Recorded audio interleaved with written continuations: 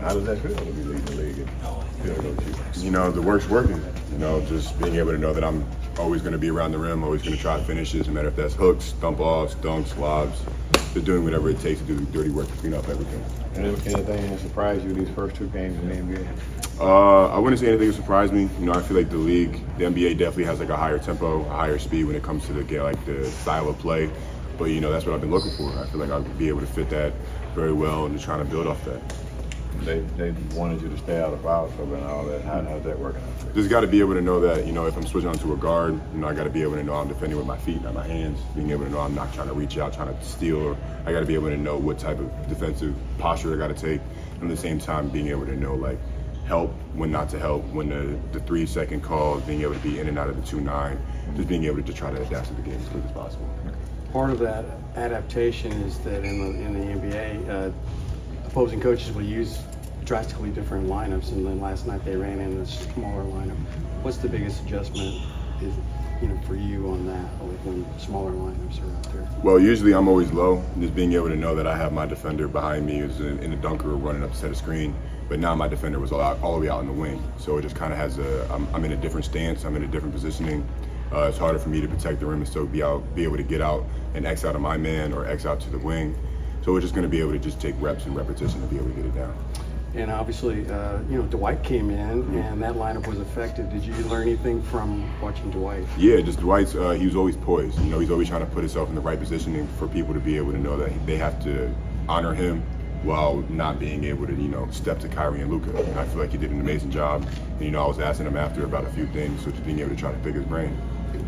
D-Lock, your connection with Luka and Kyrie is obviously strong, 2 games. Could you talk about your bond with them and how you've grown as a player and their fit with them as well?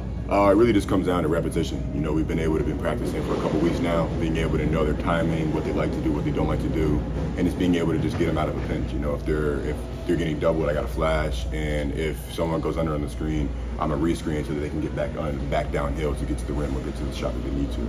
Just being able to understand their games is really what's going to come down to by the end of the year. What's the biggest difference when you're playing with both of them? You know, Kyrie's definitely going to hit me a lot more pocket passes, and Kyrie's game is a little bit more quicker.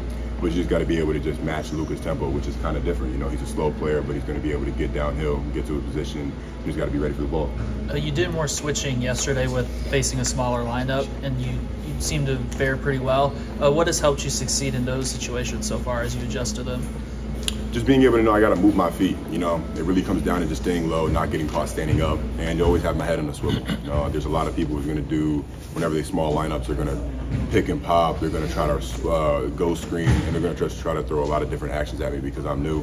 But I always got to stay on my toes and be able to be ready to talk to my teammates and be able to just try to help my defenders out. I guess if you look at it like a center by committee, game 1 between you and Maxey, you guys had 22 points and 17 rebounds. Last night it was 20 points and 9 rebounds. How's that working out? Just being able to, you know, we're a 1-2 punch. You know, there's sometimes we're going to be in the game together, and there's sometimes we're going to be subbing for each other. So just being able to know that whenever we come into the game, we got to bring up our pressure, we got to bring up our intensity, and we got to do a lot of more things that the guards can't do down low. So we got to clean things up down low, and that's our job.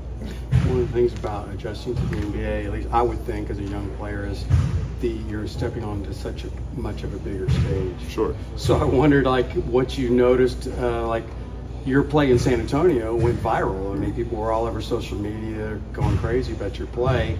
And then same thing last night with Luka's shot.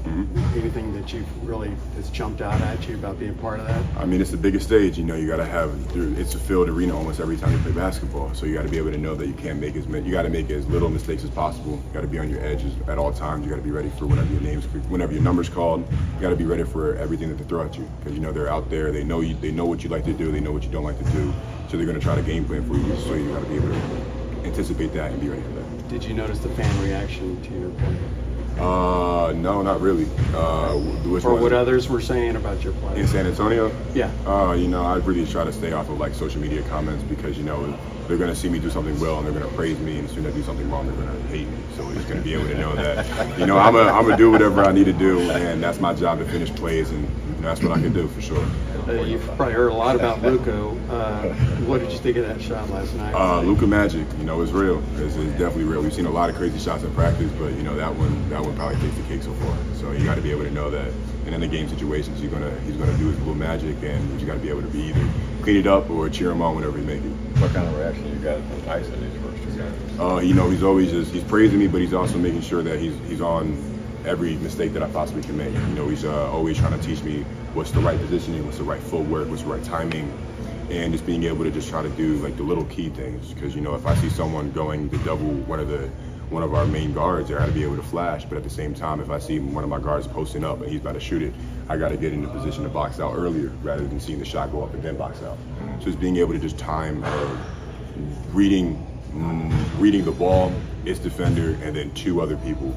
It's just something I'm just trying to be able to just expand on, because that's going to make my life easier and my job easier. What are you anticipating from Memphis? That you don't have to worry about leaving out. I feel like they're a really good team. They have a lot of shooters, they have a lot of ability to get at the rim, and I feel like they have a lot of physicality. So you got to be able to game plan for that. You got to be able to game plan for being able to just help off my man and still be able to get back so he doesn't get to where he needs to do. When teams go small, what is most important for you offensively? We talked about defensively, but what do you think about offensively in those situations? I feel like whenever teams go small, that means you're going to switch a lot more. So to be able to, pick and slip. Whenever I'm setting picks, I got to slip out of them quicker. And being able to just space. There's going to be times where I'm going to duck down low, open up and seal. But if they're not going to hit me, I got to hit to the dunker and be able to be ready for either the offensive board or dump off for a lob. You talked about the court things that you've been working with Tyson on. What's been his biggest advice to you off the court? It's a long season. You got to be able to just make sure that you're locked in the entire time. There's going to be a lot of voices talking to you. There's going to be a lot of people trying to reach out, trying to make you do things, trying to make you appear in different places. But you got to be able to make sure that you're doing your number one job, and that's being able to focus on what you're doing in the court and get better. And that's what we've been trying to do, and that's what we're focusing on.